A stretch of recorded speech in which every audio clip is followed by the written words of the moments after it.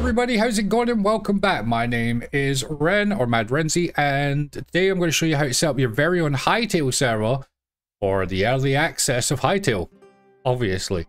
So the first thing you want to do is head over to the Nitrado website using the link in the description, and that will basically have you set to where we are right now. What we're going to do then is make a quick account. Turn that audio down on that game a little bit. There we go.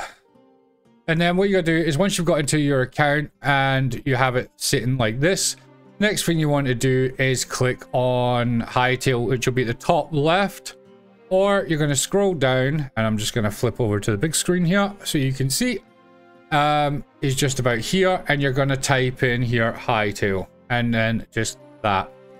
Now the key thing to note on this as well is how much RAM you need. Okay, so we're going to do a customized server so I can explain this a bit more. I'm turn that down a wee bit more so I can hear myself think. Right, so you've got, for up to 4 players, it's 4 gig of RAM. Okay, up to 6 players, it's 6 gig of RAM. And up to 10 players, it's 8 gig of RAM. Okay, I would highly recommend that you always go a little bit more just for the sake of it, because you're probably going to want to put mods on it anyway. So I've already got an 8 gig of RAM server set up because I want 6 players on my server. And let's say, for example, you want a lot more, you can add all the way up to 72 gig of RAM. Next is how many days you want. I would always recommend going for the discounts, which are around about 90 days or whatever. It's up to you. And then you would choose your subscription base or your prepaid, and then where you are in the world. So if you're in the States, you would choose where it's closest to you based on the lowest MS. Once that's done, you're going to click choose this configuration and pay. Okay, so the next thing you want to do is it's going to load up. And it's going to say, right, go to my services, and it will look like this. You know, so all your servers there, and you want this one, and you click web interface. That'll bring up this screen here. I'm going to make that full screen so you can see it all.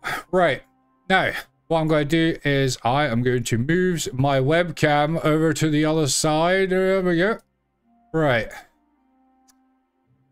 First thing first, click on, make sure your server is stopped. Okay, it should boot up, and then it will either say server running, server updating, whatever. Wait for all that to finish, then stop your server. If your server gets stuck in a loop where it's constantly saying constantly stopping, contact support. Okay, it's just an issue that's happened that it should be now fixed, but it should be there. Next thing you want to do is click on the general settings here, and we're going to give our server a new name. So what we want to do is I'm just going to put in Ren's World, is what I always have, and then if you want to give it a password, give it a password. The message of the day, you know, I'll just put welcome to early access. How many max players can the server? I want 10. Max view radius. Now this is also based on RAM, so if 384 blocks, you're going to need an X amount of RAM. So I'm going to put it down and bring it down to about 8. Okay, now the reason for that is the higher it is, the more it's going to put a demand on the server. So for you, I would highly recommend, depending on how much RAM you want, reduce the max view. Obviously you don't want it down at 1, but you want it around about there, give or take. If you've got a higher RAM, you'll put it up to the 12.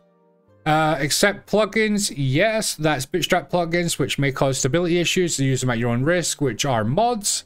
You want it in the patch line of release, and next we're going to do is for the world, and then we're just going to click save changes. Okay. Did that work? Save changes. Right, so next thing we're going to go down is the configuration profiles, which is basically just the base settings and then looped over and over. So you can have multiple profiles, which we don't need for this one. Config files, are here. This is where you can change like a lot of the settings and things like that, like connection timeouts, the game mode that you want. Right now, only adventure is available, and if you're not sure, load up your game, right, and then go to worlds. Like just click on worlds, and then you can edit world and things like that, or you can go to delete world, yes, and then you can see here. So then when you first come into Hytale, this is what you see. You see creative, exploration, adventure. Now, like I said, it will show you right there that it is set to adventure by default. Okay, so they're fine. Modules, plugins, modules. This will all be done in the modding setting. Log levels, mods, display, like I said, more mod stuff, and leave it as is. Now, that's fine. Leave it as is if you don't want to do anything else. For banning people, that'll be done under the ban.json here, which you would just need to apply the user's name. For whitelist, it's the exact same. So it'll be a whitelist enabled, which is false. And then you would just change that to true, and then you'd put the username in there, and then give another username with the brackets, and just keep going. Okay, so then over here you got the permissions list, which is for the admin section. So here the permissions will be query, web, Apex hosting, group service, anonymous, blah blah blah, and then like should be the user, specific user should be in there, but I think it's just set as is. Oh, maybe they are, I would say. Who knows? That's one for the books. I don't know one. But it's something I have to look into, how to do admin commands properly. If you do know, leave a comment below, but I should be able to fix that. Right, so for live console, once the server is connected, all the live information will be running here, and you'll be able to enter commands there. File browser, which will be how to upload stuff straight to the server using an FTP client. Be in here. The restore backup section is if you want to, say for example, you've already got your server running, right? This is really important, by the way, so listen. Your server's set up, you've got a couple of mods in already, but you want to add more mods, but you know it's working. Make sure you got a backup so you can restore it to that before messing around with anything. Next is automated tasks, which are your daily resets. A lot of people asked about this in a different video. So to do this, what you want is, like, I'm going to set it for there, around about there. So it's every 7 hour and between 7 hour and 10 minutes. Like, and it'll be every 7th day of every month, you know, or only on a Friday. Right? And then there'll be restart message and add. So now the server will only restart like the 7 weekdays or 5, and then it'll do it on that day. So next is mod manager. This one we'll talk about in another video, but here you'll be able to see all the different mods that are running.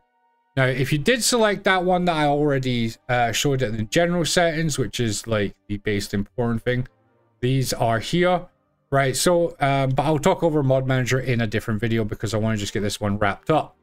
And that is basically it for Hytale. If you need to upgrade your server, it is right behind me. So let me just move myself out of the way. And as you can see, it's like right there. What you would do is just click on it, and then you can upgrade and downgrade the slots here. So basically, so like if I wanted 10 gig and so forth, you know, so done, bam, there you go. I've got 10 gig of RAM. Once that's all done, your settings are all saved. Make sure everything, you're happy with everything, and then just click start your server. We'll be right back, and I'll show you how to connect to your server in game, so you don't have any issues finding your server either.